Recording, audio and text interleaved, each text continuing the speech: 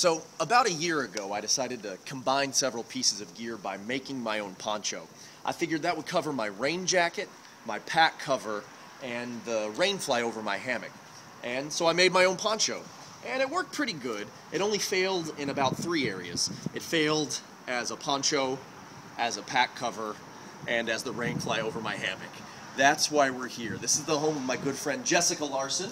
She is a seamstress and professional costume designer, and she's going to help me make the new version of my poncho. I think she might be home.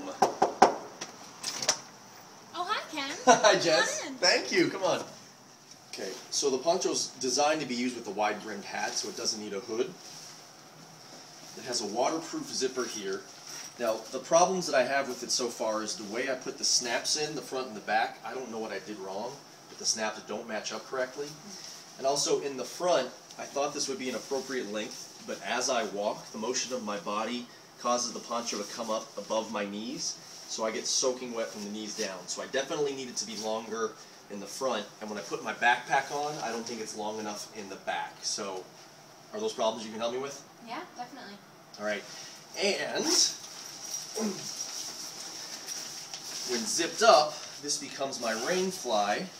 So we need to make sure that that zipper is below the diagonal center line so that that flap over the zipper, the rain will run over that. So is that a problem you can help me conquer as well? Yeah, we can do that. All right, let's do it. Sounds good. All right.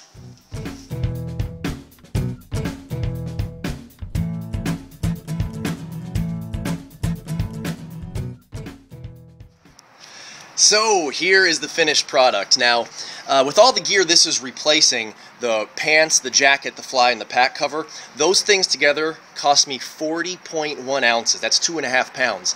Now this little baby is only 16.2 ounces, giving me a weight savings of 23.9 ounces or 1.49 pounds. I'm really excited to try it out. Let's do it. So here's the finished product. I gotta say I'm really pretty happy with it. I can't wait to get it out on the trail. Like I said, it's meant to work with a wide-brimmed hat, so it doesn't need a hood. The hat keeps the rain off of the zipper. It works really wonderfully well as a pack cover.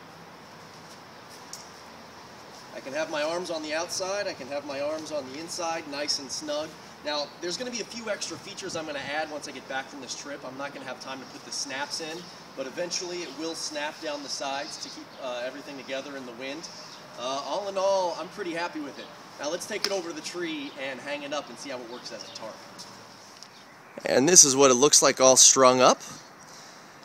Looks pretty good. It's definitely going to cover the entire length of my hammock, no problem. Now, when I get more time, I'm not going to have time before this trip, but I'll add a strip of weatherproofing above the zipper so that any rain coming down from the top will run over that and down. Although it is a waterproof zipper, I'd like a little extra security on that. And let's get inside here. Yeah, there's an enormous amount of room inside here. So, actually, I'm pretty happy about this. So, folks, there she is, my poncho tarp. I've got less than 2 days before I go, and I've still got pack weight reductions to go. I'm working hard on it. Wish me luck. This is Ken from Fort Hickory. Adios.